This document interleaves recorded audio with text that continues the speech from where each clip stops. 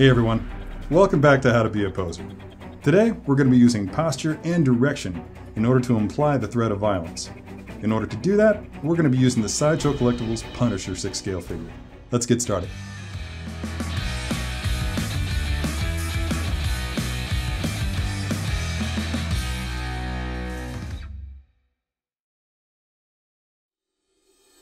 Okay, here it is, the Punisher 6 scale figure from Sideshow. Turned out great. Comes with so many accessories, but for our purposes, we're only going to need the submachine gun, a couple of hand grenades, and the bulletproof vest.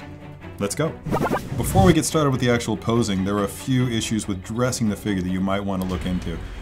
First and foremost, the most obvious thing that comes to my mind is these pistols in the holster. They came to me out with the straps not properly wrapped around the pistol, so I'm going to fix that. Okay, so here's his bulletproof vest, and while he looks strong, tough, really awesome without it, once you add this element to the figure, it's going to beef him up quite a bit. So it's velcroed right here, so just very gently, carefully pry those things apart. Just pull that loose. Once that's accomplished, you just put this on over his head, and here's where it gets tricky. You want to lift those arms up, lift up the guns, bring the Velcro underneath, then seal that tight. One side done, come around to the other side, repeat the process. Again, just as before, make that nice and tight, drop those pistols back down, bring those arms back down, and there he is. Now, once that's on, pull this down, neckline down, just to make it look less like he's wearing a turtleneck. And one other thing that I'm noticing is at the back here, it seems like the shirt is wanting to ride down, exposing the back of his neck. Bring that collar up so that it's parallel, so that it runs even with his hairline here. Okay, next thing you're going to want to do, we're going to arm him. To that end, remove this hand. We're going to use this specific hand. This one is cut to go around this grip precisely. So insert the thumb behind there and then form a grip. Once you have that established, you're going to use your fingers to get his index finger into the trigger guard, and you're good.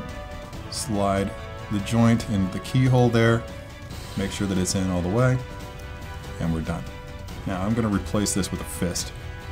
Now again, I've said this in other videos, but if once you've had the hand placed into the wrist joint, you're not satisfied with which direction that's pivoting, just pivot it quite a ways in one particular direction, and then once it's there, rotate to where you'd like it to be, and then you can spin it. We're going to bring his arm back, we're going to bring that body around, twist the torso, and this is the part where we're going to have to start paying attention to his posture. Okay, I'm running into a bit of an issue with this pistol right here. The butt of that rifle is colliding, so I'm just going to have to make a few adjustments by pushing this pistol back to make room for the butt of the weapon so that he can bring it up here. It's fairly perpendicular to the ground, and I don't think that's attractive, so what I really want to do is kind of give it a bit more of an angle. And to do that, I'm just going to twist it and then move his arm up just a touch away from the body. So let's get this hip placement right, just kind of give him a nice little C shape here, because having that body moving towards the camera just a little bit kind of gives you a little bit of energy. Okay, at this point I'm parting his legs just a little bit more, just to give him an appearance of a more solid stance. If you want to, you can dress him up a little bit more at this point, or you could do it beforehand. But he has hand grenades that will nicely go, for instance, here on these straps. There we go. I'm kind of having to pull this handle out in order for it to slide down. Ah, so worth it though.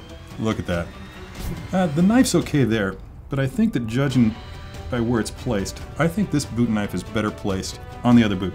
For one thing, it seems to be a firmer fit over there, and just the direction of the blade makes me think that he would probably want it to be facing that way. Okay, let's put him on the base. So I'm not liking what's happening here with this. See how that arm is just totally perpendicular to the ground? Again, just bring it forward just a little bit. Just create angles. And since it's coming ever so slightly towards you this way, everything about this pose, again, is just drawing your eye towards the core of the figure. His gun's leading there to his skull, his arm is leading to his skull. And there it is. I think you got something there. Any pose that you hit with the Punisher should reflect that rage. Not furious, just icy. The thing that this version of the Punisher brings to the table is the variety of accessories that comes with it. You can dress him up however you like, or dress him down however you like. You can go as minimalistic as you want to, or you can just go all the way. The sky's the limit. I mean, anything that your imagination can come up with, you're going to be able to do with this figure.